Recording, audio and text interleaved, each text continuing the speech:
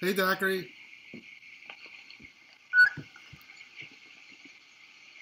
Hello. How you doing? I can't hear you. How you doing? Oh, I'm good. How are you? Pretty good. Is it just me? Yep. Oh. Well, I guess we'll give some people some time. That's for sure. We'll see what happens. How's it hanging? How's your day? It was good. It was relaxing. I just tried out my new Cuisinart teapot. Okay. It was pretty nice. It's nice having a teapot. Well, that's fun. Yeah. And for some reason, my hot chocolate tastes better using the teapot. All right, then. Yep. I guess it's the little things, right? It really is, I guess. How it's prepared goes a long way. I guess that can go in line with how we prepare our hearts for Christ and God. Something like that. Yeah. So.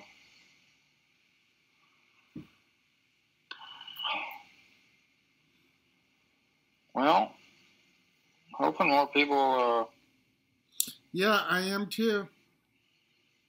Otherwise, well, I know Paul isn't coming. I saw his message on GroupMe. Yeah, I saw that. So Mm-hmm. But hey,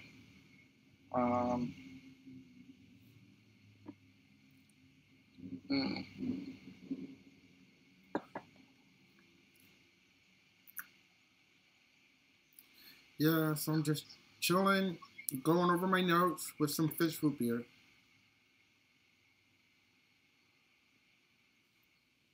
All right. Well, I hope you're enjoying it. I really am. It's been a while. All right. Sounds like someone else. Hey, Mackenzie. Hey, what's up? It's Kendall. I'm not my wife here. I'm just poking fun at you, man, because your wife's name's on that. Wait, what am I doing? Is that right? Well, I should probably change my name, right? You don't care. Zach, why can't we see your face? I'm not sure. I didn't do anything different. Well, did you turn the video off? No. Interesting. Hello. Hey, how you doing, Papa Tucker? Good, Forrest. Hi, Kendall. Hey. Welcome to St. Louis. Yeah. Thanks. Glad to be here. Yeah. You got a haircut. Just now, literally. But yeah, I have a lot less hair than when you knew me. You've always had short hair. Yeah. In this light, it looks like you have none. Does it? Yeah. Well, sorry. Yeah, the hair is receding a little bit. It looks good on you. That's yeah. It'd be bad if you had a weird shaped head, but you have a good shaped head. Yeah. Okay. That would be bad if I had a weird shaped head. Thank you for pointing that out, because I do have a weird shaped head. Do you have a weird shaped head? Looks normal to me. And some people say I look like a Teenage Mutant Ninja Turtle. Interesting. Interesting. I think you look like Forrest. Hey, Nathan. You're a good-looking guy. Yeah, God. Hey, Nate. Thank you. Hi, Nate. Hey. Hey, Nate. I'm Kendall. I'm not Mackenzie. Glad you clarified that. Well, on the thing it says Mackenzie, so. It does. What does mine say? What? It says Patrick Tucker. Okay, cool. Yeah. I can't change it. Does Google not let me change it? I don't know. You said you're on her computer, so it's just logged into her like Google account. Yep. Yeah. That's fine. It's all good. I was worried that I was going to be late to this, but nope, you're on So time. I ordered the book a week and a half ago, nice. and I still don't have it. But Zachary sent me a number of pages. Yes, I took pictures and sent it to him. I'm assuming those are the pages that are going to be relevant today. Ooh. Yes, it would be those pages, the first 2 chapters. Didn't seem like it was 2 chapters. They're short. The second chapter is like 2 pages. At least it felt like. Well, we kind of said we'd do 2 chapters. So last week to fill you and Kendall in, we said we'd do 2 chapters to and see how that goes. Like, is it the right amount? Is it too much? And then we can reassess. And then we also introduced ourselves, what we were hoping to get out of this book, and set our theme scripture, which, knowledge puffs up, but love builds up, because the purpose of this is not to just increase in knowledge or gain some little tidbit of information, but to really learn from it and, how can you apply it moving forward, whether it be to your own life or how you interact with the world around you. Cool. And then, of course, set some ground rules as far as like, hey, again, with the whole theme of love building up, this isn't your time to, I don't know, go on a 10-minute exposition, but it's more about simulating discussion and learning from each other. Cool. I can see you now, so that's good too. Yes. Well, that time I went away because I needed to adjust my mop. Yes, adjust my mop. I have a robot mop, and I needed. Cool. Yeah. The tank was empty. Mm. So, I'm currently cleaning the kitchen. I love doing that. Yeah. This house won't let me do it, but in the last house, just leave and push the vacuum and come back, and my whole house was cleaned. It was great. It's very nice, especially when you have a lab that sheds everywhere. So,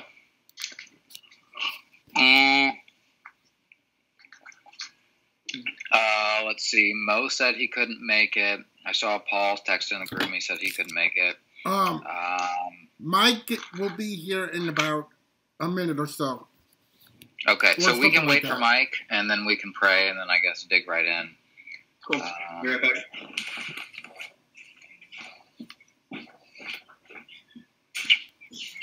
I will also probably be needing to jump off in a second. We Really? on a vlog, and we found out that our limb that is in between our house and our neighbors busted off with the wind, and it's just hanging there with another tree. So, What is it?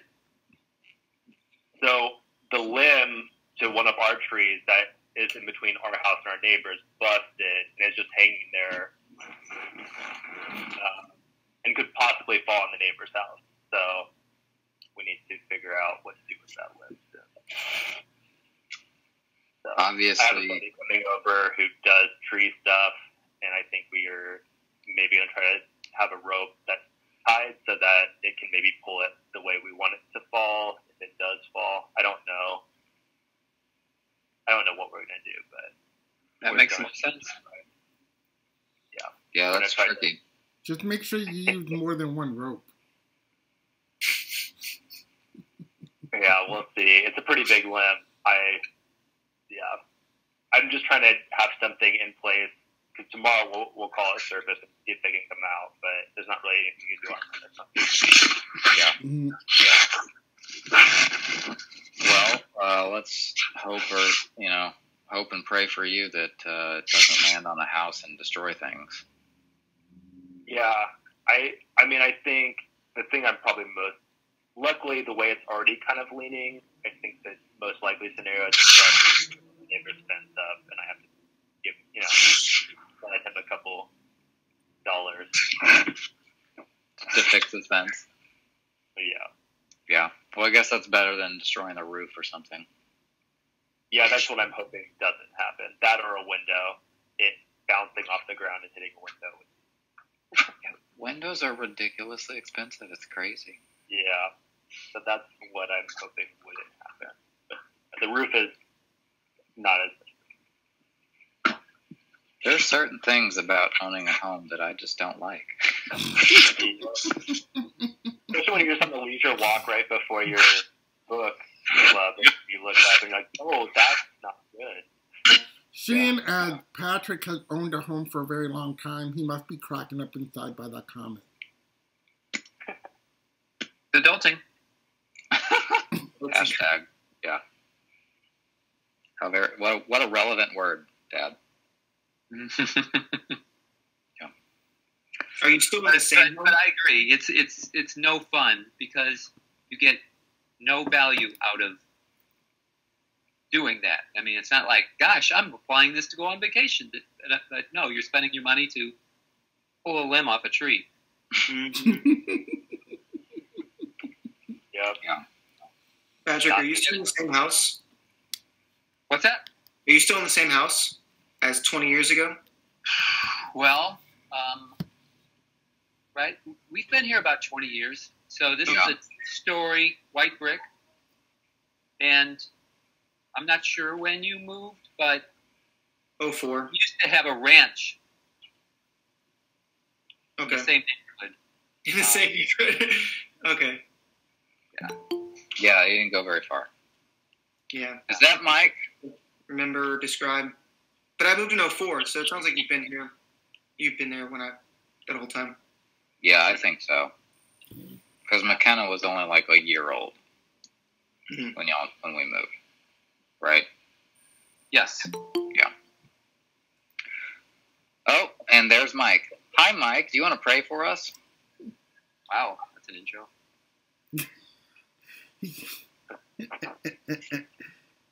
Now, do you guys see yourselves on screen? Mm-hmm. If you go to the top right and you click on the 4 squares, it'll show you top right your picture. There's 4 squares. I'll find it. Yeah. There. I am. I just waved at myself. All right, cool. Nice. All right. Dear Heavenly Father, thank you for the opportunity to get together with just these men of God, Lord. Just that we can inspire each other. Just that we can share knowledge with each other about what we've learned from this book, Lord. Just that we can continue on this spiritual journey together. That we can spur each other on to just learn how to keep so true to the Scripture, Lord. And not get wrapped up in the world and get pulled out of church just with worldly views and worldly thoughts. And Lord, I just pray that we stay true to the Word and what you've taught us through the Bible. And Lord, I just pray that just that we can continue to build a strong foundation through the Scripture and just not be pulled away, Lord, that we listen to the Holy Spirit with decisions and that we continue to be guided by the Holy Spirit. And Lord, I just pray that we can all learn from each other this evening and the future evenings to come. And thank you so much for Zachary for putting this together every time. And thank you for all that participate. I love all you guys. And God, thank you for putting all of them in my life. Pray this all in your son's holy name. Amen. Great. Thanks for praying. Well, to open up, I'd open up the same that we have with every other book club in the beginning. Like, in general, if there's what stood out to you or what did you underline or what was calling you that you were like, this is what I want to talk about?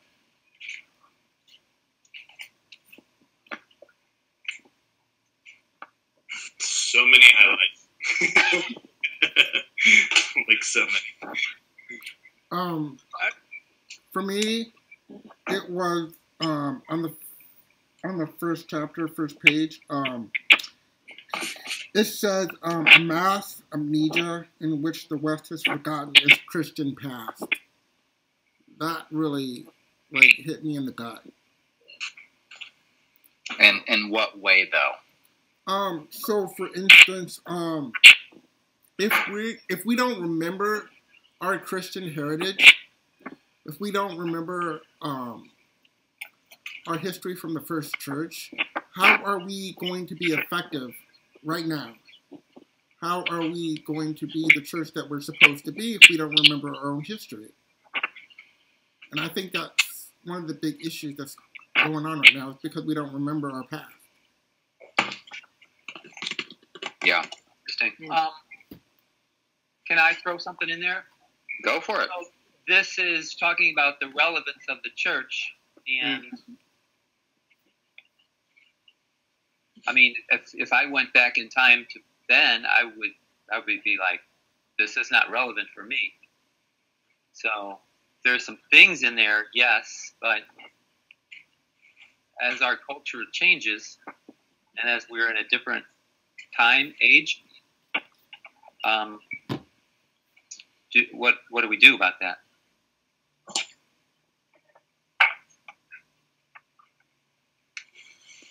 Okay. If I can rebut, then if going with that mindset, Papa Tucker, then it would be that remembering the fundamentals of what it means to have community, what it means to invest in each other, what it means to truly be there for that person and to disciple. I think in those points, it's still relevant today. And I'd say to both of your points, and to draw on from the same page, post-Christianity attempts to move beyond Christianity while feasting upon its fruit. In the sense that, so much that is what is good in our beautiful world, as he describes later, is because of Christianity. I heard someone else say, you don't go from survival to fittest, kill someone with a club because they stole your fruit, to Black Lives Matter. It just doesn't work without Christianity. Human rights are a Christian myth.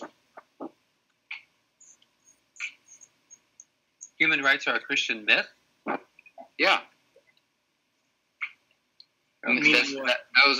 That was a quote from an atheist who said, all these human rights, doing good for other people, it's a Christian mythos. It's not there's no basis for it in science or Darwinism or survival of the fittest.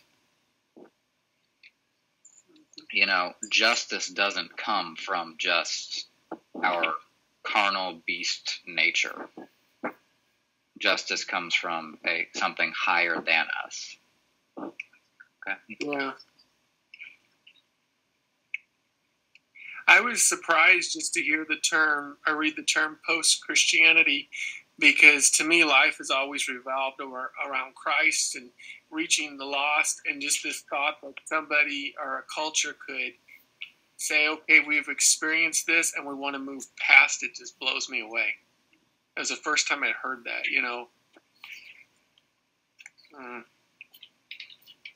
Yeah, I think, I don't know, off of what Jamie's saying is, I think often when I've used post-Christian, we're in a post-Christian society, I often do talk about, I think about it in a very negative, not us situation.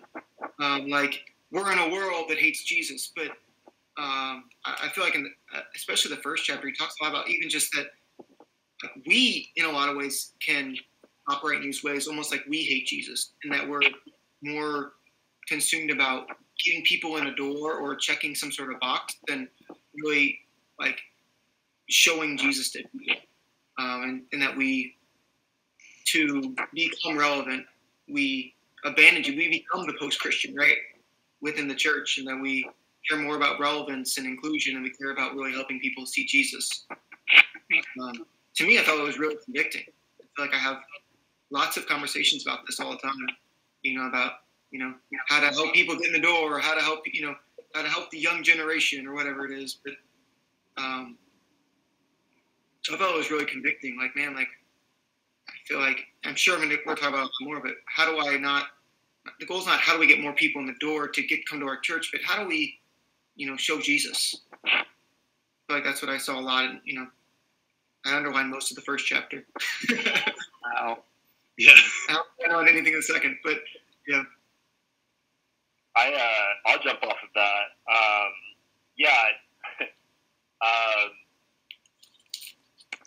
I tend to maybe, I don't know, I read some of his, at least the first chapter, and I don't maybe, it seems like he was going for dread, maybe, is kind of what it seems like he's going for. I don't feel that way, though. I think the idea of a society being Christian in itself, kind of takes away from some of the actual fellowship and the things that, for instance, I feel like things that maybe were accepted as gospel are starting to be questioned, and as they're questioned, it's revealed that, in fact, these weren't gospel, these are cultural norms that we've put into gospel, and in so doing, we're actually getting more to the heart of what Jesus was taught in the first place. I think, I don't know. I think if this dude was writing during the Roman rule, I'm sure he would have had a lot of feelings about post Romana, or, whatever you want to call it. There was a lot of stuff going on then, too. So I think the idea that, our society is shifting and that's somehow a bad thing, I don't know.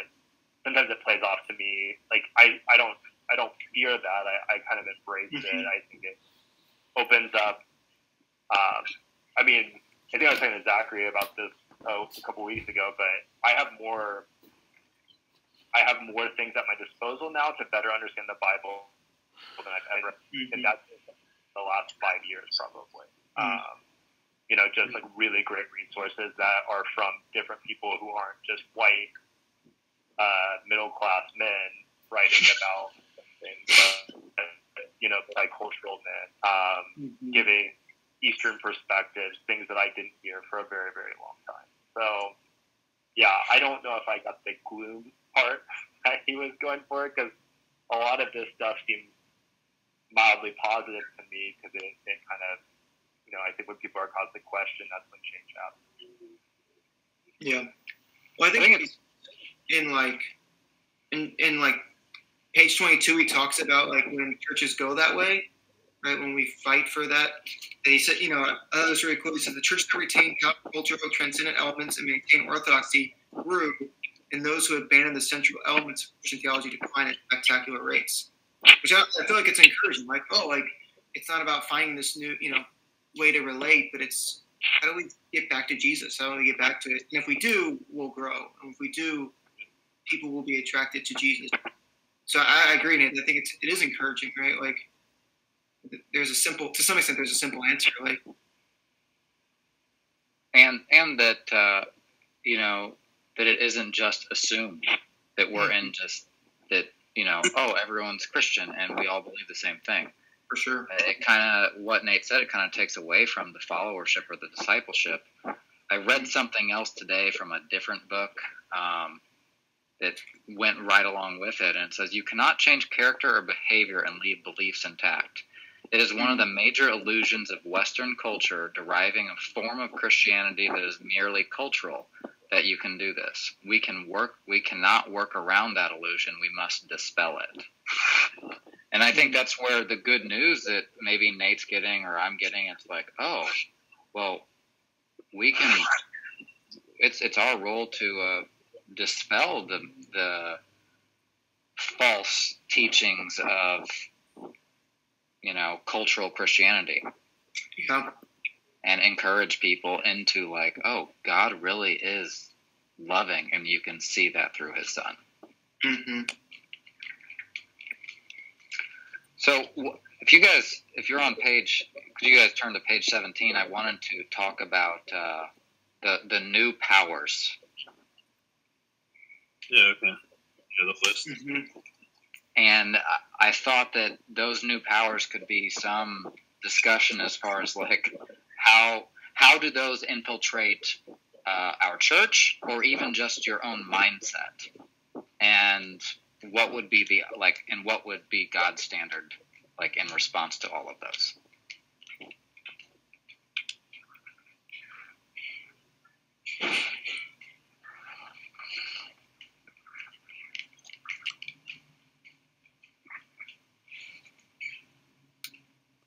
I think of all of them, number 6 kind of like struck me about large scale structure.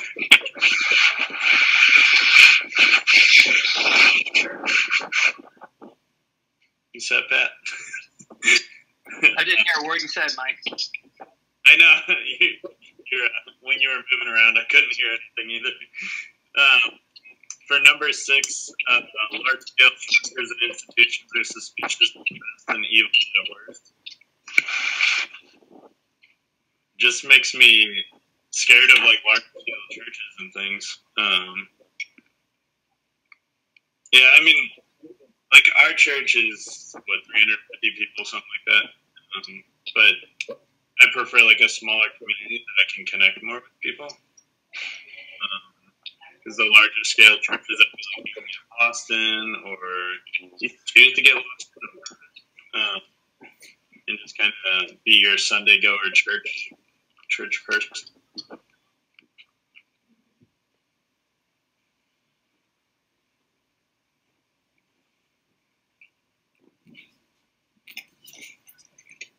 So you're saying, Michael, that you feel like a lot of people feel that way? That, you know, they want it to be smaller, more intimate? That's I guess. Yeah. What?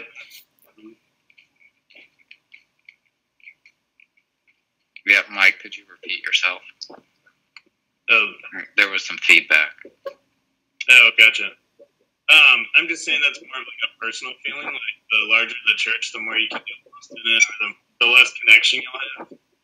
So, like when it says it's suspicious at best and evil at worst, I think it can work against itself having such a large congregation. You know, but just to add in there, like even despite the larger congregation, we're also seeing it in the smaller churches. So, you know, there's a component that's present in both atmospheres. I think dealing with that component would be one of the things that we would have to think about and address. Narrowing it down, you know, so to speak.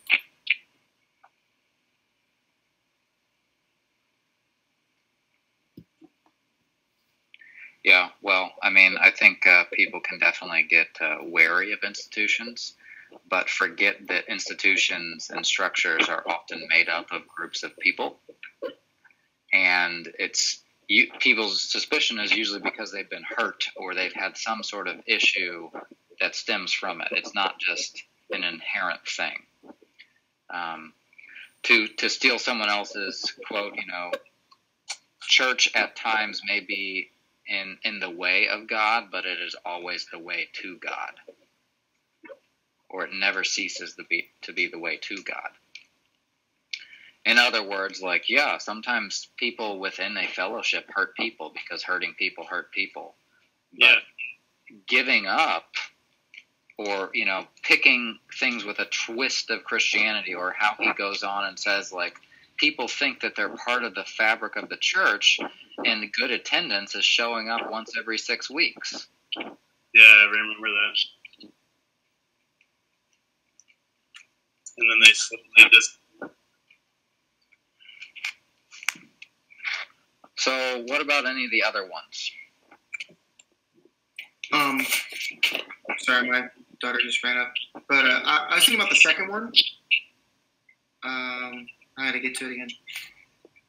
You know, traditions, religions, received wisdom, regulation, social ties, restrict individual freedom, happiness, self-definition, and self-expression must be restrained, deconstructed, or destroyed. I think when I was reading that, like I thought a lot about just even relationships. Because a lot of times I hear like, you know, I want things to be organic. Like I want church to be organic, or relationships to be organic, or even my small, like I want it to work, you know, organically. And if there's any form of structure, or like, hey, we're going to help you be friends, or we're going to help, you know, we're going to create this structure to engage more. I feel like at least my peers were very, you know, we hate that, you know, just the thought of, you know, trying to force anything. And what's funny is I feel like it causes us to have really bad friendships. I feel like we're generally not great at friendships and feel lonely a lot because we resist anything that's inorganic, you know, or that's, you know, set up, or, you know, so, or structured. That's what I thought about when I thought it too. Or we're like waiting for another option to commit to something. Mm-hmm. Yep. Like, yeah, I'll let you know if we can hang out Friday, and then you never get back to someone. Mm-hmm. Because we're waiting for the what if, and then just end up binge watching Netflix. Mm-hmm. So that made me think of what I highlighted about we can no longer see beyond ourselves to learn from history or be concerned about the future. And the result is an amnesia about everything except the immediate, the instant, the now, and the me. So people are more concerned about their own feelings than other people's feelings. Yeah. What page is that, Mike? It's the next page at the bottom. What page number, though? 18. 18? Oh, yeah, you're on. Okay.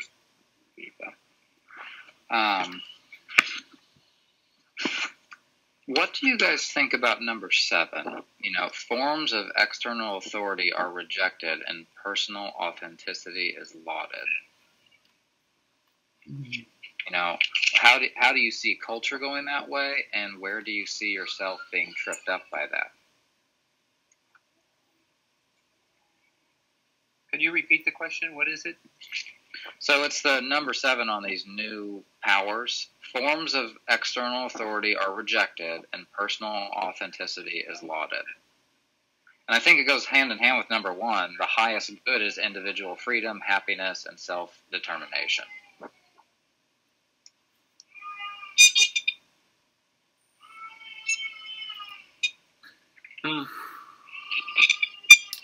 I don't know. Reminds me of the end of Judges. In those days, everyone did as he saw fit. Here is verse in the Bible right there. I think it appeals to, or goes with how Vince was talking about what happened at the Grammys that shouldn't have happened. Like, no one spoke up. No one said that what happened at the Grammys, where that song was not okay. And I mean, we were rejecting what is right, good, and true.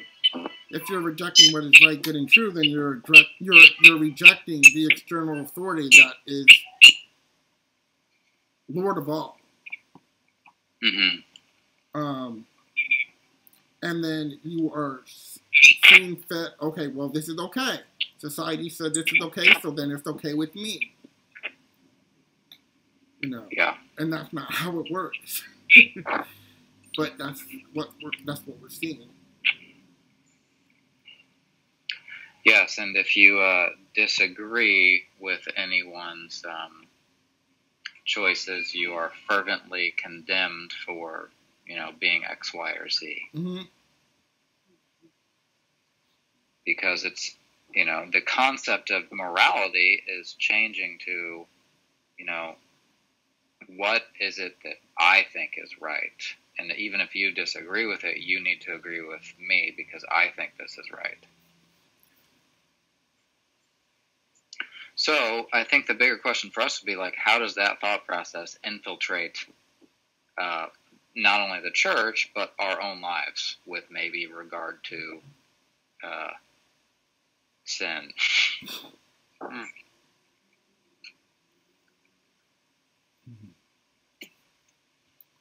I think with the first part of your question, right, the church, in the 90s and the 80s, leaders were expected to be obeyed, at all costs. And I think we've kind of flung to the other side in a lot of ways where we're quick to throw our leaders under the bus, or we, as disciples, like, no, like, they're our leaders, but then if something goes wrong, or I hear a lot, people go, I don't really like the way that, so-and-so does this, or I don't like, we have all these criticisms we have of people that lead us. I think, I know I do that. Like, I know in my pride, I can't, I can think, I think this should be this way, or, so-and-so would lead this way. And I'm quick to kind of tear down those that lead me. And I think definitely, I feel like in our churches, we're very quick to do that. We're very quick to tear down those that we disagree with if they're in a leadership position.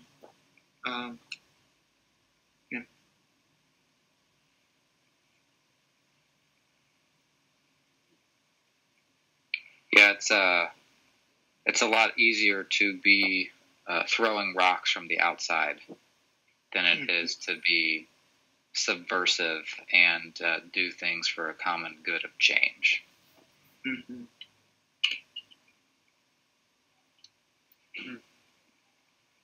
I think, one example I was thinking of is the stuff that's going on with Portland. It's amazing how many people who don't live in Portland, who've never lived in Portland, who don't know any of the people, have all these opinions and know who's right and who's wrong. It's like, because we read a letter, I read, 500 pages of an issue that's been going on for, 7-8 years. Obviously, I know better than, these elders and these church leaders. And I think, I was thinking, that's definitely a example of what we're talking about, right? That we distrust leadership and, we know what we're doing. Yeah. And if you guys don't know about that situation, then you're in a better position. Yeah. There's enough at home and right in front of us to focus on. Yeah, right. Absolutely.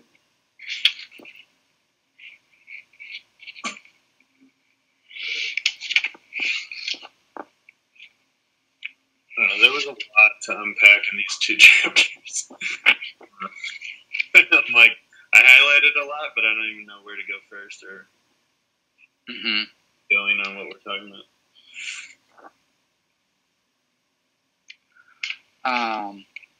Well, if you guys want to turn over to page 23, one of the things I highlighted was down there near the bottom. It says, sin, in other words, appears as a social fact, and the redeemed personality becomes confident about its own salvation, being aware of that fact, by knowing about and rejecting the evil darkened society. It's like, you don't have to do anything about your own personal evil because you've recognized that evil is out there, and because you're aware that evil exists and you don't like it, you're okay. I highlighted the sentence immediately after that, so I thought that's where you were Yeah, so did I. Yeah. Yeah. The enlightened attitude. Yeah, the enlightened attitude. But that, and saying so much in that sentence, you can, in my opinion, you can clearly see the minus of Christ in that sentence.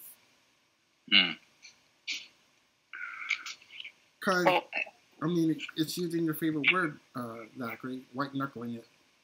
Oh, yes. Yeah. Well, how do you guys see yourselves or the church being encultured by that? And to me, the biggest way is, at least on a more personal level, is how one justifies or uses language about sin. I talk to Mike and Forrest about this all the time. Like, you fell into temptation. Like, there was just a hole that opened up and you fell into it. as if like, oh, well, that is sin, and because I know it's sin, I don't really need to change. I just need to keep seeing it as bad. Yeah. Or, as Zachary really puts it, call it what it is. Evil. Yeah.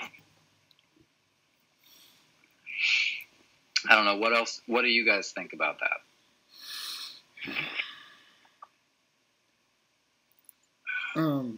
I mean, for me, you pretty much said it for me, Zach. I mean, in my mind, I just keep hearing the phrase, call it for what it is. If it's a dog, it's a dog. If it's sin, it's sin. You know, it's just, for me, that this notion, this concept is a scary thought because I can't imagine my life without Christ. And it's hard for me to put myself into someone else's shoes who is willing to put a minus of Christ in their life. Yeah.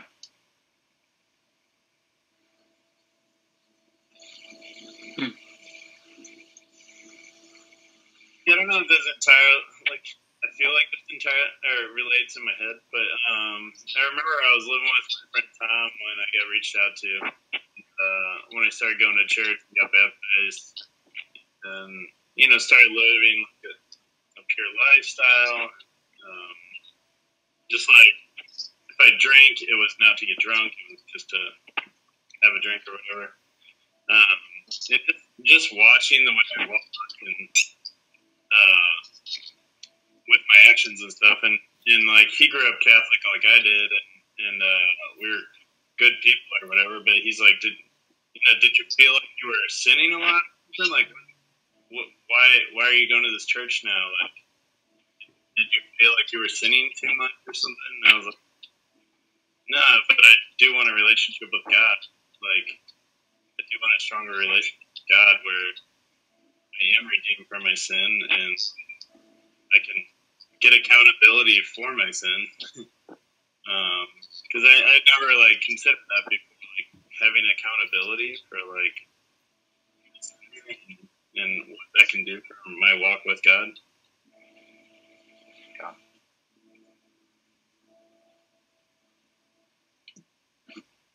I think it can be easy to be like, yeah, I've at this point in my life, I've read my Bible, tens of times, and I know my Bible. I've studied it. Like that's almost like I can rely on that and justify myself through that. Almost like sin isn't as big a deal because of what I know, and I can do the mental gymnastics and the logical gymnastics to work it out. Where I don't really have to deal with certain things. I can kind of lean on my being a Christian long enough, or knowing enough about the Bible to just lean on that. I think that can be easy to do. Like, I've been around long enough, so almost like there's the intellect is past the love of wanting to be like Jesus.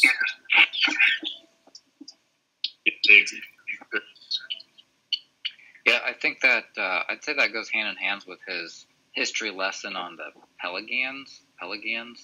Yeah. I don't know how to say it. That saw themselves as that moral force trying to get everyone, church, inside, outside, toward moral improvement, but it wasn't necessarily with the best of heart, and it disregarded grace.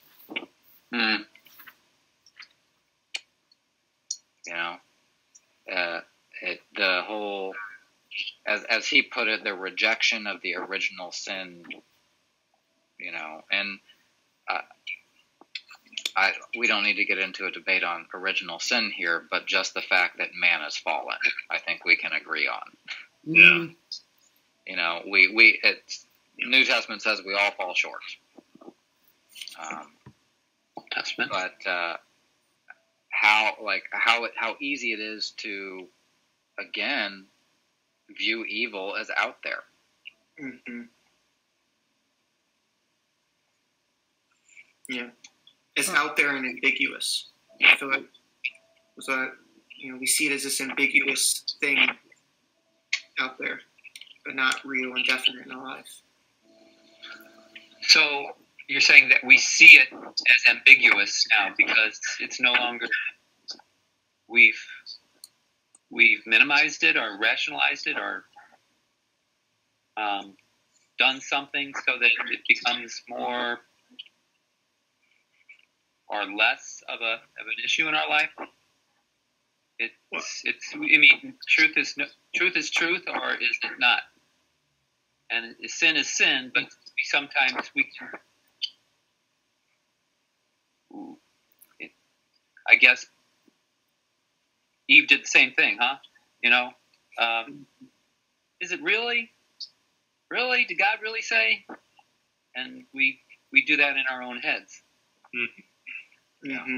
I mean, you know, just to piggyback off that, the thing that came to my mind was that it's replacing true theology with a man-made perversion of theology. What? I said there's a lot of feedback.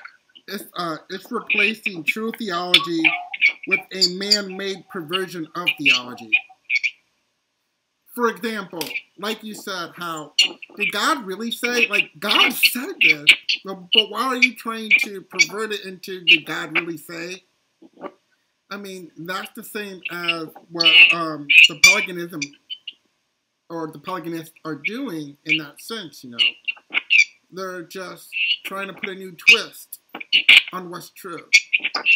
And that's why it's attracting other people because, oh, I like this because they pick and choose what they prefer. If that makes sense at all.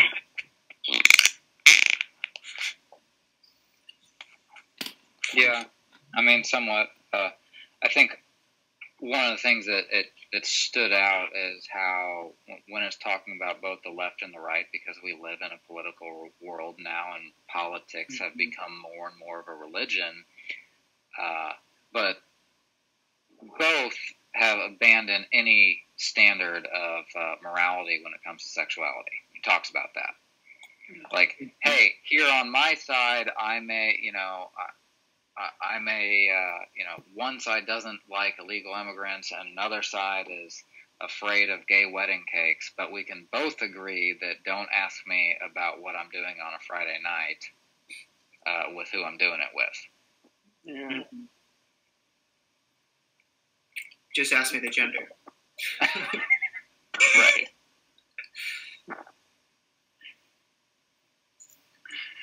Yeah.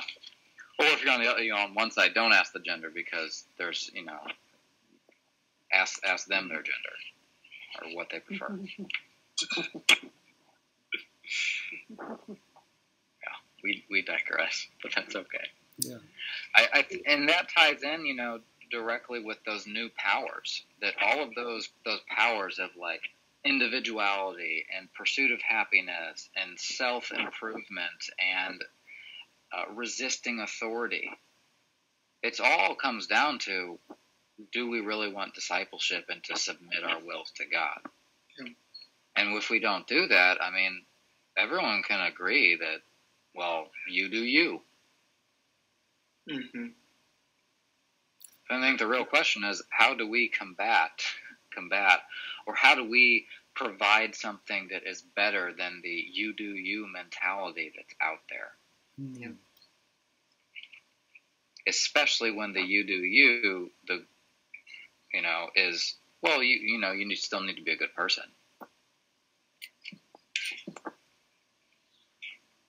Yeah, all that kind of reminded me of page 27, highlighted the post-Christian revolution by removing God from the throne in preference of the self. And there's more to it, but I just highlighted that because, we're more worried about how we look at what is good and evil rather than what God considers good and evil. And we're deciding that. Yes. Back to the comment on Judges, and everyone did as they saw fit. Mm-hmm. And then, or what was right in their own eyes. Mm-hmm. And then, just to piggyback off that with, this dislocation was driven by the rupturing of their relationship with God, a rupturing caused by human rebellion and pride. Mm. You know, I mean, if we're thinking about what we just spoke about, I mean, it's basically rebellion and pride. If everybody saw fit to do what they thought was right for them, then in the face of it, that's rebellion and pride right there. Mm-hmm. Thinking they know better, and oh, hey, yeah, you're God, but not me. I'm going to do whatever I want. Yeah, that's dangerous thinking. Yeah. One of the things I think it's 27. No, wait. 29, right? What Michael said. He says, I think there's two things, right? He says, because the church is religious and yet denies its own sinfulness, it must blame the other, right? That's what we talked about. But then down below, he says, the answer, I feel like, he says, we must again rediscover the full internal nature of wrongdoing. I think a lot of times as Christians, I think in churches, we don't want to talk about sin because it's uncomfortable, because it might push people away. But when we don't talk about sin, when we don't deal with that stuff, we can't see the power of God. Because the power of God is God transforming lives and eradicating sin and bringing us into this eternal life. And so if we want people to come to meet Jesus, they need the power of God. Now, that's what I was thinking. I was like, the issue, right, is that we want the fruit of the power of God. We don't want God's power in our life. Mm-hmm. We want the kingdom without the king. Mm-hmm. You know, this goes along with what I'm thinking, like, what was it? And it was really good, too. Something Zachary would probably say. But, probably. So, come back to me. I'll remember it. Come back to me. Yeah. No, I think that's all very good when you aren't calling things what they are. Kendall, when you were talking, I was just thinking about, not addressing sin for people who are who want Christianity. Like, could you imagine not addressing some issue between, like, you and your best friend or you and your wife, and you're just like, let's just not talk about that? Like, what's that gonna do to the relationship? Sits out there forever. There's always people do that all the time, though. So I can answer that now. If we're not talking about sin, then we're saying sin is okay. Mm-hmm. Because we're not addressing it. As Zachary said, call it for what it is. If we're not condoning it, then we're not saying, hey, this is wrong what you're doing. You need to talk with someone, course correct. But since we're not talking about it, it's like saying, oh, yeah, keep doing what you're doing. I mean, it's like, for example, I live like maybe 15, 20 minutes away from a strip club. Zachary finds out. Zachary doesn't say anything about me going to the strip club. And in essence, as one of my D group brothers, he'd be saying, oh, yeah, it's okay, keep doing what you're doing. But if he comes up to me and goes, Forrest, I saw you drive to the strip club because I was behind you going to another business for work, and you need to fix that attitude that you have right now because you are doing what is evil. Yeah. And then where does it fall on us, reaching out to the world and finding that balance? And we're, I think, transitioning into chapter 2 and then wrapping up because it's a relatively short chapter. But that balance of showing love in the Christ-like way, but not at the expense of our own orthodoxy and teaching. I really feel that the last 2 paragraphs of the first chapter were, beautifully written. Mm-hmm. Especially the Christian Revolution demanded the death of a king, but not the king that sat in a palace. Rather, it demanded the death of kings and queens who ate the fruit in the garden. Us. However, at the height of the revolution, the only good king, the only monarch who ruled with justice and righteousness, who did not deserve to be toppled, allowed himself to be executed so that we, with all our pretenses of royalty, because none of us have delusions of grandeur, would not have to die for our unjust rule. The cross held both love and justice together. The gift of grace caused humans to fall at the foot of the cross, understanding that they were sinful, only to be picked up into the loving arms of Christ and find that they were children of God. Yeah, there's a communion message. Just get up there and read that. Yeah. I think how we can do this is by saying, reassuring the person, hey, I care about you. I don't want anything to happen to you because I love you and I genuinely want to invest in you. So let's talk. I'm not going to judge you. I'm not going to spread rumors about you. I just want us to have a genuine relationship and talk. And I want to know what's on your mind and on your heart and what's going on, because there's a root to this issue of your sin. And it is fixable. Yeah. Yeah, it's redeemable. Yeah, I think when we don't talk about sin, we don't trust that God put people in our lives that care about us and want to help us. And we don't trust God's grace. We're basically like putting up walls against it and saying it doesn't exist. And I think at the same time, we need to be an example of grace, because maybe for some people, they've never seen grace, real grace. Grace without strings attached. Because, if we look at the world right now, there's always a certain kind of grace that has strings attached. But, when we have true grace where there's no strings attached, I think that hits home more to them. That's my thought on that. Well, and it's at that point, grace makes you feel uncomfortable. Mm-hmm. And coming face to face with that discomfort really is the last step in relinquishing your own pride.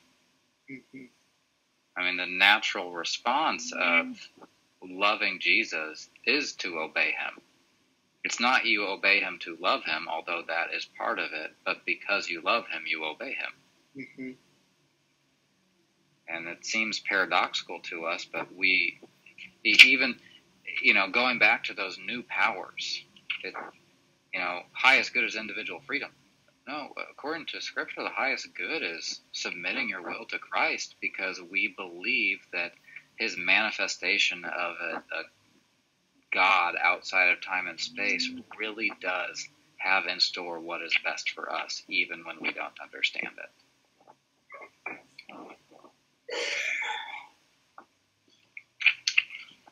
Any other thoughts on the first chapter?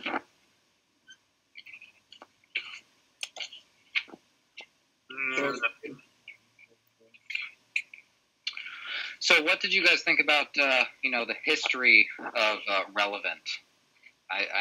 For me, I think it's good to know where we come from, not just us, but like kind of the church in the West, and what we're doing and how we kind of do these things, but we can sacrifice.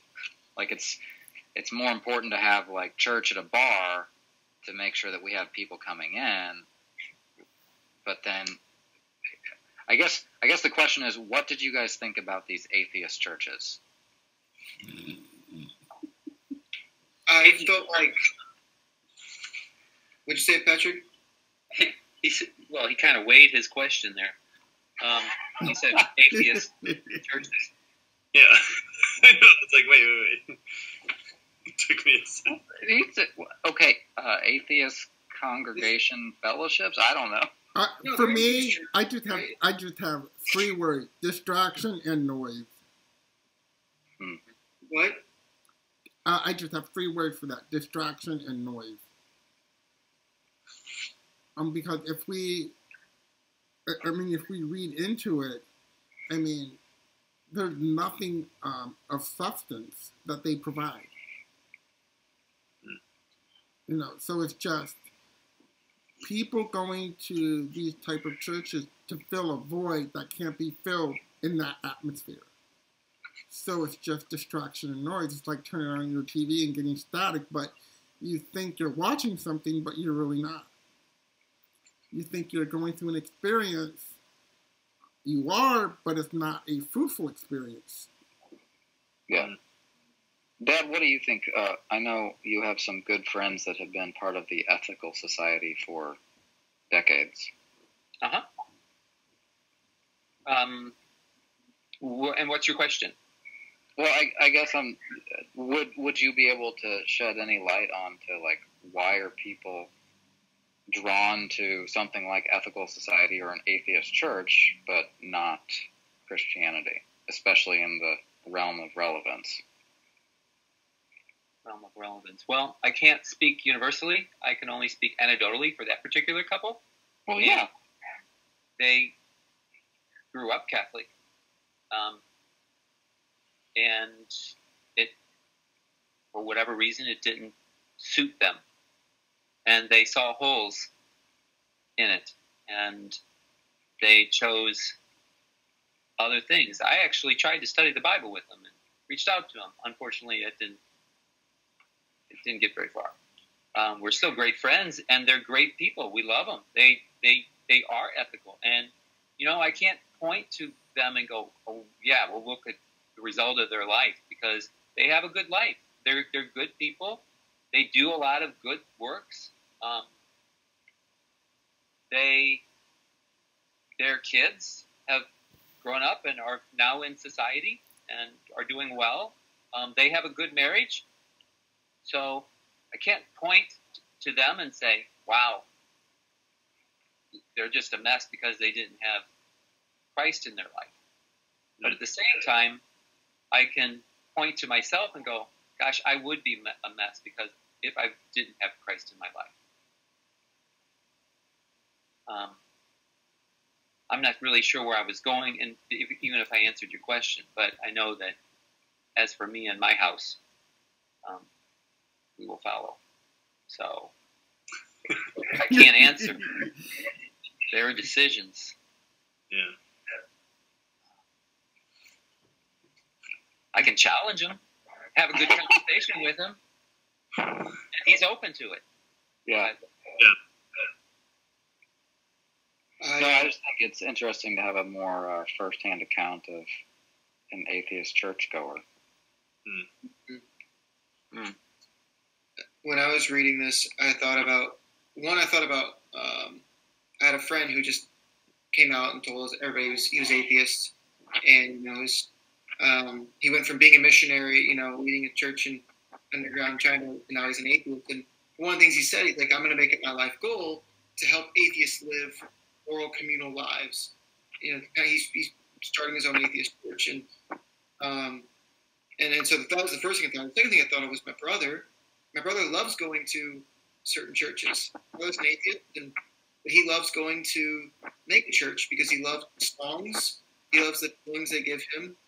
But he won't go to, he would never come to Gateway City because he's like, people will talk to me too much. I don't want people prodding into my life. But he loves the feeling he gets from the worship music, from the sermons, and they don't talk about Jesus or force you to do anything, but it's they're good moral lessons that these churches. So I think about a lot of our churches are in denial about being atheist churches, but that's a side point. But yeah, that's a good side point. And it's also that old adage of, and it can be applied here, why buy the cow when you can get the milk for free? Mm-hmm. When you can church shop and get the good feelings and have a sense of community that gets the dopamine response for a temporary amount of time with none of the commitment, well, why commit? Mm-hmm. And if our life, your life, the church you go to looks the same as everyone else, then what are you doing different to draw people in?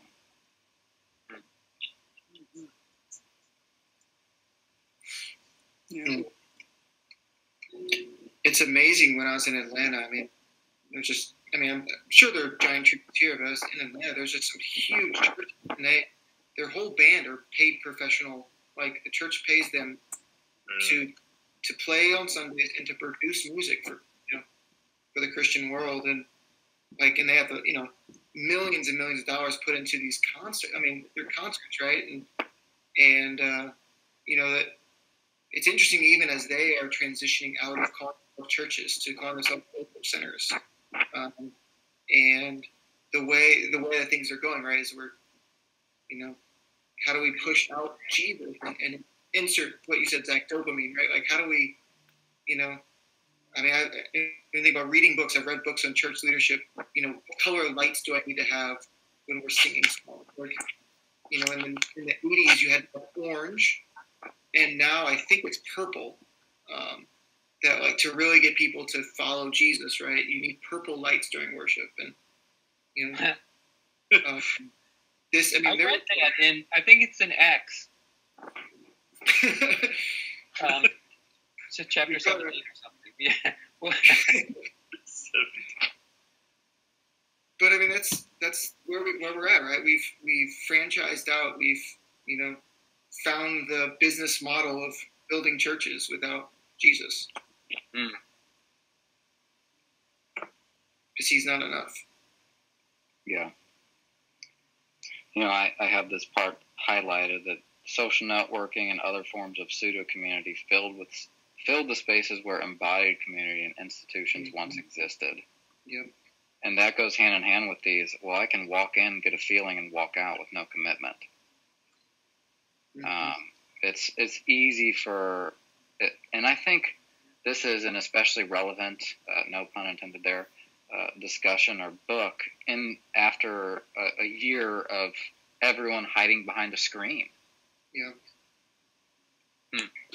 There's almost no, well, I won't say almost no, but like the sense of community is different. I imagine, I'm trying to imagine, even at least for me, like if I was in this position, like, am I really good, or have I just grown numb over the past year? Like, what did I feel 6 weeks into the pandemic, and has that just become my new normal of not the sense of community, and now I've convinced myself that this is good? Or is this a pseudo community?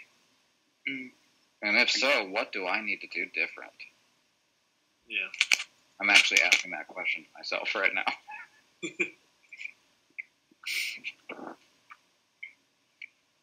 I mean, it's scary if we think about it. How many, who won't come back, when this is over? Yeah. Because the 20-minute drive is now too much, or whatever it is. Yeah. Yeah. I hope that people do not think that the future of church is online. The internet is a great tool, but it is not the answer. Yeah, no. Have you seen TikTok Church? No. Yeah, There's a TikTok church? Mm-hmm. There's a guy, right? He calls it TikTok Church, and he has I don't know how short it can be, but, a 45-second lesson. Good for him. Jeez, it's like my post-it note encouragement. Yeah, right. Wow. And it goes in what we're talking about. Like it's boiled down now to salvation comes from self-determination and improvement. Mm-hmm. And as long as you're, on the grind, then you're good. It's interesting, like Kendall was talking about, like how many people might not come back. I don't know if it was only through my perspective, but I remember like back in spring last year, I feel like I was seeing a lot of baptisms, and I was hearing a lot of people like turning to God, because like what else are you going to do in a pandemic except like rely on God at this point, because you can't rely on people because you don't see them. So a lot of people were turning to God, and then they got to this point where you're not meeting as a body and you're not communing. So then then they get pulled away because they need it, and they're not getting it. So then they start leaving. And yeah, I feel like honestly in fall I started seeing like a few singles drop up in the singles group maybe that like I thought were pretty involved in the church before, but I'm like, oh, what happened to that person? What happened to that person? Like, so yeah. How do we provide that sense of community when we live in a culture that's hiding behind a screen? And back to the dopamine, you can feel like you're part of a community when you're arguing with the other person, with the out there evil, and then you got people coming to your side, and you feel like, oh yeah, these are my people. Like you can feel like you're part of a community without being anyone.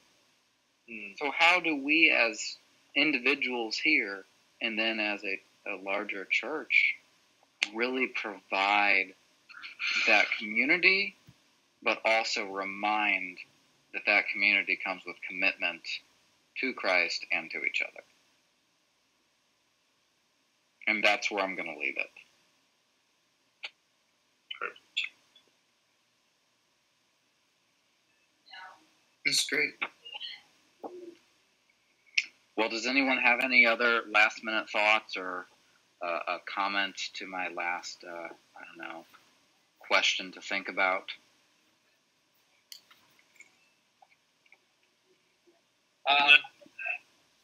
No, go ahead. Go ahead. Oh, I just thought it was cool how he was talking about the different churches and the ones that are trying to be too relevant and too hip are like that. You're my brother. And then like when he brings up the flash mob churches at the end there, like churches that are able to harness social networking and energy to gather an impressive crowd, but who soon disappear. It just kind of reminds me that we must be doing something right. Yeah. So. Yeah, those flash mob churches remind me of a certain parable of the sower.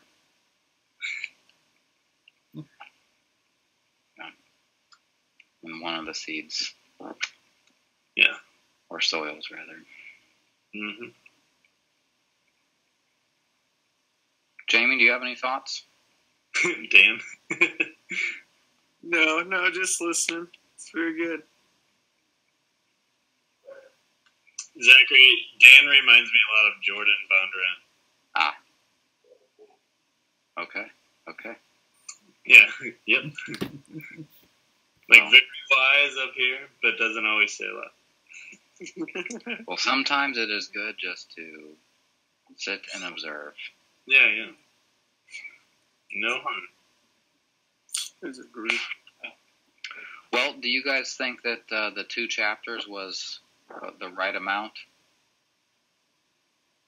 I think so. Okay. Definitely wasn't too much. Say what? Definitely was not too much. Okay. And not too little. Let's see the next one. Well, I think we could do the next 2 chapters because that would finish out part 1. And then probably do part 2 and over the course of 2 or, split that up into reading 3 chapters at a time, maybe. So how does that work for everyone? Read the next 2 chapters and then we can reconvene in a week. But again, I would really ask you guys to think about my last little question out there. It's not just a question to say, that's a really good thought, but really for yourself, and then your part in the church. How do we be that community when we have all of these pseudo communities, but at the same time reminding everyone and ourselves that it requires commitment with a basis of Jesus, but also commitment to each other. And as always, if you have thoughts, throughout the week, put them on the group me. It could encourage somebody. Yeah. So, could someone pray to close us out? And that'll be that. I'll pray. Awesome. Father in heaven, we come before you right now giving thanks. We give you honor and glory for allowing so many things in which we can serve you. We thank you so much for this club, and we thank you so much for the opportunity to have this club through technology. We ask that you help us as we read this book together, as we discuss this book together, that your hand, your spirit continues to be upon us and this club. Please help us throughout the week, taking what we've learned and bringing it out into the community to bring others back to you, back to the church, Father. We pray all this in your Holy Son's name. Amen. Amen. Amen. Well, thank you all for joining, and have a great rest of your evening. Love y'all. Remember, you guys are awesome. Bye-bye. See See you.